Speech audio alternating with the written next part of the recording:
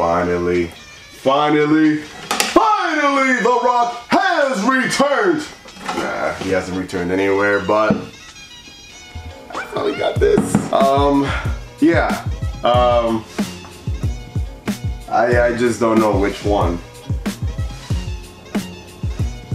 I got a serious problem.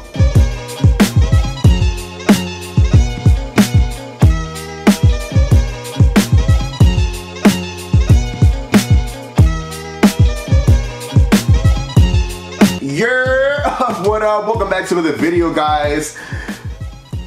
Yeah, we finally got the fairing in the garage, man. Finally. You guys know how long I've been talking about this fairing. I've been wanting this. How much of a big fan I am of this fairing, of this era of Harley Davidson, and why Harley Davidson should bring this nostalgic look back and on this modern bike. So yeah, basically this should be an option right now for the Harley Davidson market, but unfortunately it's not. Now I have a big dilemma here because originally I bought this fairing and I got it from one of my subs. So huge shout out to RJ, man, from PA. I'm not gonna get into the whole story of how I got it, whatever, but huge shout out to you, homie. I originally got this fairing with the intentions of putting it on this bike. And I wanted a nice white, painted, you know, painted white and blue color match with the bike. Yeah, and now I'm like, I kind of want it on that bike, and I'm really torn in between now. So here's the dilemma though. These fairings, obviously they're pretty universal, so you go on either bike. The only thing that changes is the bracket that it gets mounted on, the mountain bracket, right? So I could still get that bracket from RJ because he has another one. And I could just go pick it up from him if I wanted to put it on that bike. If I wanted to put it on this bike, I gotta go and buy a brand new one, which is gonna cost me around $600 or so. The one that I could get from him for that bike, it'll be way cheaper, right? So you could say, yeah, that makes more sense. It's gonna be cheaper, and it's already painted. It's already painted black. It's just ready to put on that bike. And I have the light right here as well. He also, you know, gave me the light with it. Which, let me show you the light. So it's really nice light, black housing. Looks really cool. I'm pretty sure it'll look nice on. And then we got the outside cover, which goes over the light. So this just needs to be cleaned up. We got some bug goo right there, splatter bugs. All the nuts and screws, everything's just there. I'm just missing the bracket, right?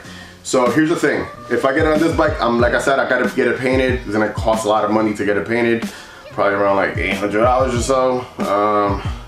Plus the bracket, which is another $600. So it's like, yeah, I just need the bracket for this. And it's pretty much good to go. I don't know, like I really wanted this bike to have this fairing. I wanted the Dyna just to have this feeling, man.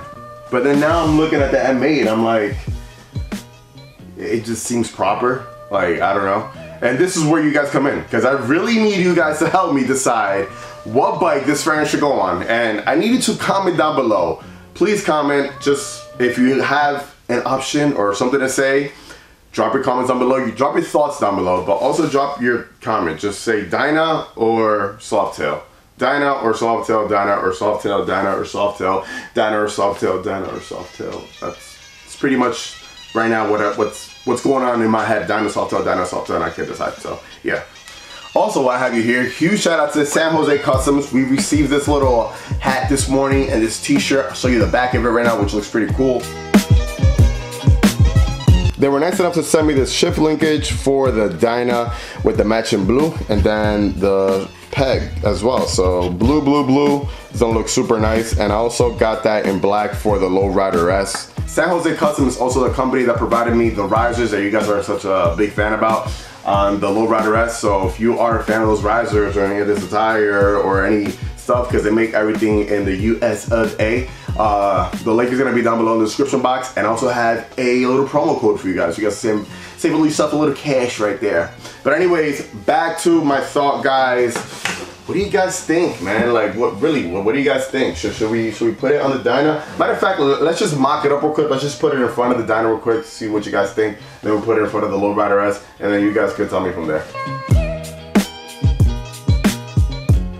So this is what the dyno basically kind of looked like it. Obviously color matched, all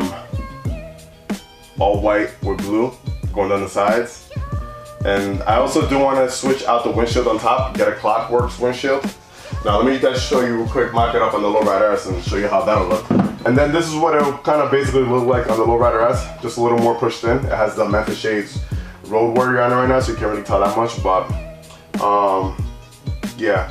Like I said, it's already painted in that black color, so it's just ready to put on. It just needs to be a little cleaned off and that's it. But tell me what you guys think down below.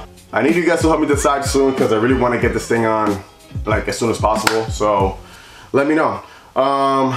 We have another video coming out tomorrow. Also this weekend is the first group ride, so I already have a lot of riders on there. There's over 20 bikes coming, so tune in for that video. It's gonna be super dope. We're going up to a brewery, upstate New York, get some food, smoke some cigars, chop it up with everybody, look at everybody's bikes, enjoy the nice roads up there.